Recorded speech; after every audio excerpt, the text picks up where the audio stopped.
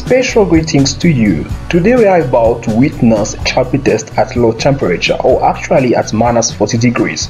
Among our apparatus will be acetone, carbon dioxide and other things. So for now I'm going to ask you to listen carefully and to see how we're going to perform our test. So let's go.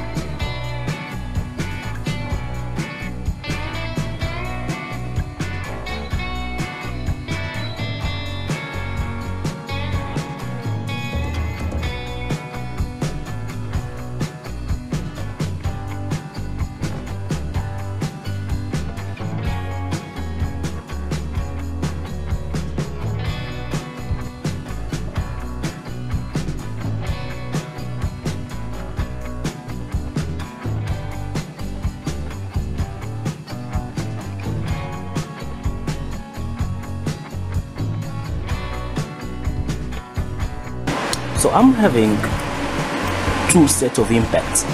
So I'm placing them on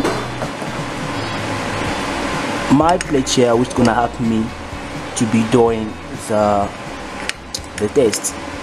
Alright, so they're all having a V notch. They're having a V notch with the same shape or the same geometry. So there you go. That was the first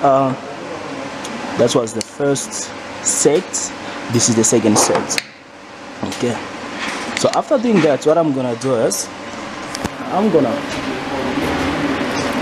put them and acetone. So that is acetone there. So that is acetone.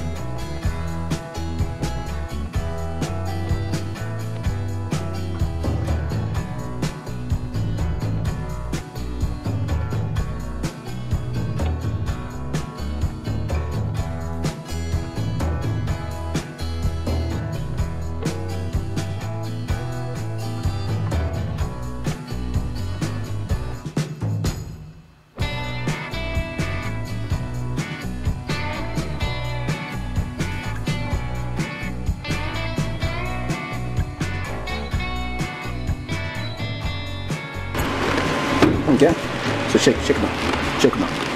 The very ices, you can see. Main, check.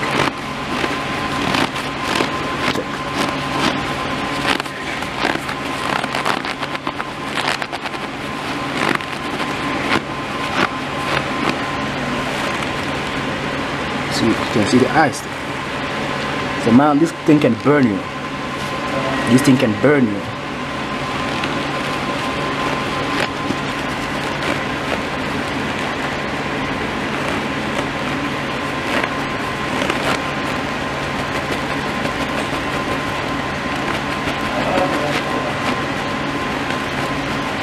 So now that the ice has been collected, what we're gonna do is I'm gonna try to put this one there so that it can also reduce the temperature, and then so that any object which is in contact of another object with different temperature, what happens is that try to communicate in terms of the temperature. So everything need to have kinda the same temperature so that we're not gonna have any inconvenience.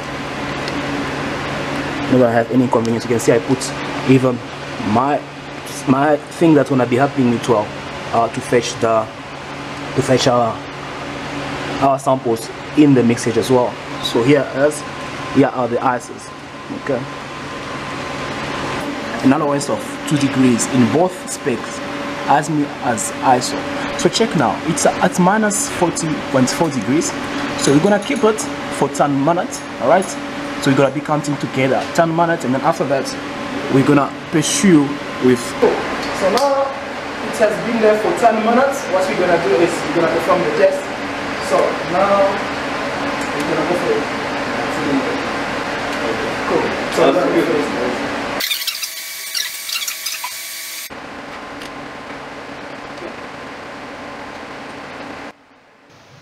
now that the guys are testing, what will be collected will be the absorbed joules or energy, the lateral expansion, which will be part of the expression of ductility, which goes hand in hand with the percentage of ductility as well, or malleability.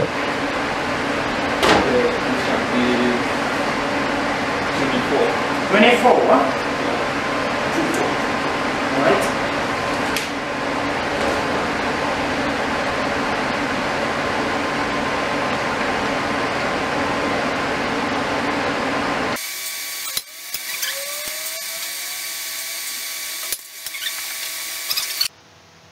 Now that the tests have been performed, what you see in front of you is one of the tested pieces. So we got our results. So what we're gonna do is we're gonna compare those results with what the spec says, and then from there we're gonna see if the material is okay to go ahead with the construction of either our ship or our bridge or whatever it might be. So it was a pleasure of mine sharing this video with you, and I hope that you guys liked it. And for now, I'm gonna ask you to take care of yourself. And remember, if you haven't subscribed to this channel, please do, because you're gonna be sharing a lot of stuff which will be beneficial for all of us. So I hope that I'm gonna catch you on the next video. So cheers, bye.